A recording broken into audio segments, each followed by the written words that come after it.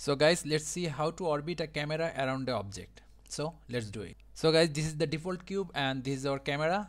Let's go to X-ray mode. Shift plus A, empty. Let's add arrow. We will control the camera with this empty object. Press numpad 0 for camera view, view, navigation, walk navigation. Let's set up our view. Seems like okay. Select the camera first, then hold Ctrl and select empty. Move your cursor, Ctrl plus P, object, keep transform. Now our camera is painted with our empty. Now if we move our empty object, our camera will move with our empty object.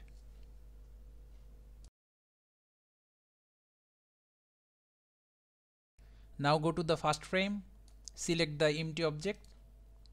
We can find rotation under object properties. Let's see which way we wanna rotate. It seems like we want to rotate in Z axis. Now click on this little dot beside Z. Now you can see that we have a new keyframe in our timeline. Let's move it to the last frame. Let's rotate it 360 degree. Click on the small icon again for second keyframe.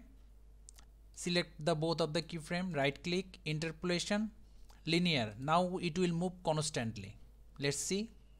Let's go to render preview. Let's run the animation. Suppose there is another object and you want to focus on this object. So it's really easy.